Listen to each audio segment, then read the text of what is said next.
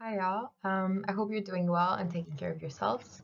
To keep you away from boredom, in this presentation, I'll introduce to you the Enactive Approach as illustrated by the Paolo and Thomson's article from 2014.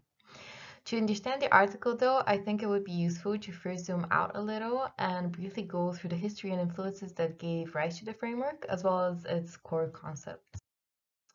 So it's difficult to fit everything in a 15-minute presentation, but luckily we have already laid down the history of cognitive science in the previous presentations.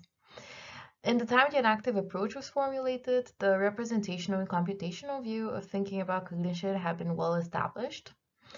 Um, and that was supported by the large technological surge happening at the time, especially the advances seen in AI and machine learning.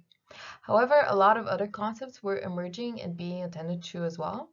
Living systems were starting to be looked at as autonomous systems that bring forward their own cognitive domains, a view nurtured by concepts drawn from complexity theory, emergentism, and dynamical systems. In 1972, Maturana and Varela published a book called Autopoiesis and Cognition, which introduced the concept of autopoiesis, referring to a system being capable of reproducing and maintaining itself, which was already explained by Consti. So in Principles of Biological Autonomy, Varela elaborated on the concept of autonomy in biological systems. Then afterwards, in the Tree of Knowledge, written by Maturana and Varela and published in 1987, the term enactive was proposed to evoke the view that when it comes to knowledge, what is known is brought forth. It's not just passively out there, which naturally is in contraposition with the more classical views of cognitivism or connectionism. These insights, together with the emerging view on embodied cognition, Merleau-Ponty's phenomenology of the lived body, and the Buddhist philosophical idea of dependent origination, specifically in the Madhyamaka version, according to which cognition and its objects are mutually dependent, led to the publishing of what is regarded as the seminal book for the enactive approach, the Embodied Mind. Essentially, enactivism provides a middle ground between the two extremes of representationalism and solipsism. From there on, the enactive approach took on and has been embraced by many researchers in different domains. So what is the enactive approach about, and why is it seen as the middle way? I believe a quote borrowed by the poet Antonio Machado by Varela to explain what an action is beautifully captures its essence. Wanderer, your footsteps are the roads and nothing else. You lay down a path in walking. What this means is that for an activist, cognition is a process of dynamic sensory-motor coupling with the environment, which brings forth a custom-tailored, agent-dependent world. Most of us are familiar with this figure. It was introduced in a paper by Froese in an attempt to explain the core of concepts of enactivism, and I don't know about you, but I find it rather confusing, which is contradictory to the simplicity and elegance of the main ideas of the enactive approach. In fact, it's probably due to the simplicity that it took us quite a while to acknowledge it, as it is with most things that are right in front of us. So before going to the article, I'd like to clear up the main pillars of the enactive approach. For this, I found the second chapter of An Action Towards a New Paradigm for Cognitive Science. You can find the reference at the end of the presentation. Extremely helpful.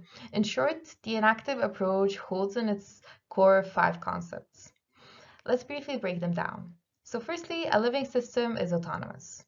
It builds and maintains itself at some level of identity. This, of course, is a process constrained through the needs of the system and what the environment offers. These needed exchanges with the environment can either be beneficial for the organism, they can be neutral, or they can be detrimental. Such normativity is generated through the process of sense-making. Therefore, sense is not an invariant, it comes to be through the dialogue between the system and the environment. We already got familiarized with the next concept central to the enactive approach, emergence. To recap, something is emergent and not just an aggregate of dynamical elements when it has its own autonomic identity, and the process of sustaining this identity leads to constraints and changes in the underlying levels. To understand the concepts, synthetic models can come very much in handy, as human cognition is not really suited to working on that scale of interaction. Next comes embodiment, which we look at from different stances. in this seminar session. Embodiment can be applied to many things, and exactly this issue is discussed in Paolo and Thomson's paper. So we'll come to it in a bit. But in short, for enactivism, without the body, there is no cognition, as the body is the beginning, the means, and the end of sense-making. And finally, something that really differentiates the enactive approach from more traditional approaches is that experience is central not just on the theoretical level, but also methodologically. Thus, an ongoing dialogue is constituted between phenomenology and science. Naturally, this includes the scientist's experience and therefore contains an element of personal practice. Okay, so now that we've hopefully cleared things up, we can move on to the article. The article is part of a book that discusses the different aspects of embodiment.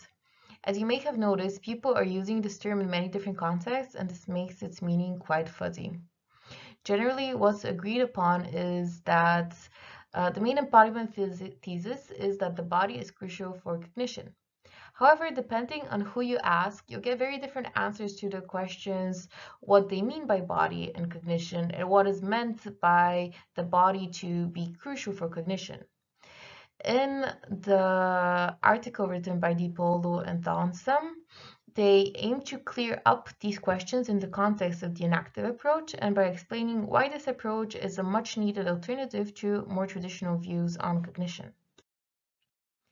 The way this was addressed was by focusing on the tightly interlinked notion of autonomy. So to recap, as we discussed above, an essential attribute of the body is that it's self-individuating, meaning that despite the ever-changing environmental and internal conditions, it generates and maintains itself. One can argue that this holds true on many different scales, from individual cells through the immune system, through what you call me, to whole societies. And this is absolutely true. The enactive approach is not in contradiction with this observation. The borders one puts to individuate a system depend on the conventional criteria used to do so. And yet, this is not purely arbitrary. The body, like all given systems, can distinguish itself from others. So in this context, where are the borders between cognitive and non-cognitive agents? The answer can be found in the concept of autonomy. I think that many of us associate the concept of autopoiesis with the enactive approach in this border. Well, autopoiesis can be seen as a subtype of autonomy. So a system can be autonomous without being autopoietic, but the opposite doesn't hold. And for a system to be autonomous, it should be operationally closed and precarious. What does it mean for a system to be operationally closed? It certainly doesn't mean that it's shut off from the world. Stating that it is against the main pillars of the enactive approach, and it's also intuitively unlikely. Every dynamical living system interacts with the environment in some way or another, and it nonetheless maintains itself in this process of change. So operational closure represents a network of met-enabling relations, which creates an interdependence of both internal and external processes. You can see this illustrated by the figure, which is also part of the paper. The black figures can be seen as internal processes, while the gray ones are external. And yet, these enabling relations depend on circumstances.